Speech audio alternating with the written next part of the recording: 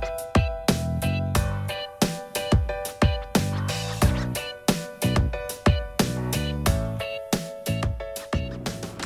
everybody and welcome back to my channel. Hope everyone's having a fabulous day. Here in Southern Ontario, the heat continues. As a matter of fact, we were just issued with a heat warning statement up until Wednesday. So we're hitting the high to mid 30s. And for the most part, that's without the Humidex. With the Humidex, we can be going as close as 40 degrees, so it is a scorcher here. Comment down below, let me know how everyone's weather is where you're watching from, because here it's unbearably hot. But that's not what we're here to talk about. We're here to share with you my grocery haul for this week.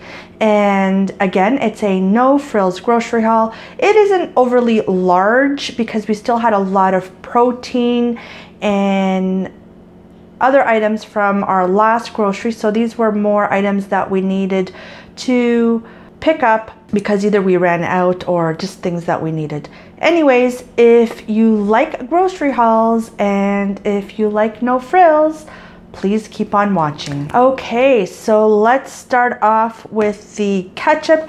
I purchased this large 750 ml ketchup. This is the no sugar added. So I picked up that. Next to the ketchup, we picked up some long grain parboiled rice, and the girls love rice, so we picked some of that up. Over here, we've just picked up some of the Ritz sandwiches with cheese filling, and these are just for quick snacks, or Isabella likes to bring these in her lunches. We also picked up some of the President's Choice Decadent Chocolate Chip Cookies. I'm pretty sure everyone's tried these, but for those who haven't, these are really, really good. I really enjoy these. I enjoy these more than the, what is it, Chips Ahoy? Yeah, these are really good. We picked up some of the little mini buns. Isabella's not much of an eater, so we have to make things small and bite-sized. So we picked some of those up just to make little tiny sandwiches for her. That way maybe she'll eat them. In the back, you can't probably see, just picked up some Lay's chips, the family size. We also picked up a Sequest shrimp ring. There's 50 to 60 shrimp, just as a quick little snack when we don't really feel like cooking, because we really don't feel like cooking in this heat, so just little snack. We also picked up some of this cauliflower. This is the frozen cauliflower florets. Oops, you probably can't see those, I'm out of frame. So we picked up some of those. I'm trying to eat less sugar, less carbs, hence here the no sugar added ketchup. But I love my loaded baked potato. So there's this fabulous recipe where you substitute the potato for cauliflower, and oh my gosh, it's so, so good. So I guess you can say I'm trying out the keto diet, low carb, that kind of diet, just eliminating a lot of carbs and sugar. So this is really, really good. We got some scallopini pork. So we got some of that, and this is from the meat counter. We got some onions. We also got some sea salt, because I love sea salt rather than the regular salt. We got some heavy whipping cream, because part of this keto kind of diet, you have to incorporate fat as well. Let me know down below if anyone here is on the keto diet, because I would love to chat. I'd love to share some recipes.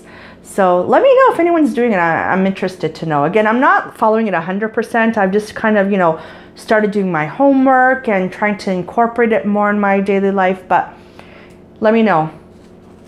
I picked up some of the cocoa powder. This is organic and it is gluten-free and sugar-free.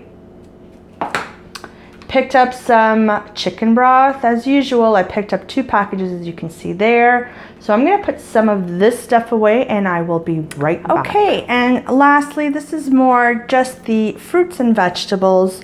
So we picked up some Roma tomatoes. We picked up 2 packages of button white mushrooms. I love button mushrooms.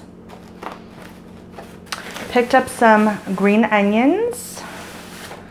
We got some jalapeno peppers, and I saw this recipe for stuffed jalapeno peppers, like with cream cheese, like I guess jalapeno poppers.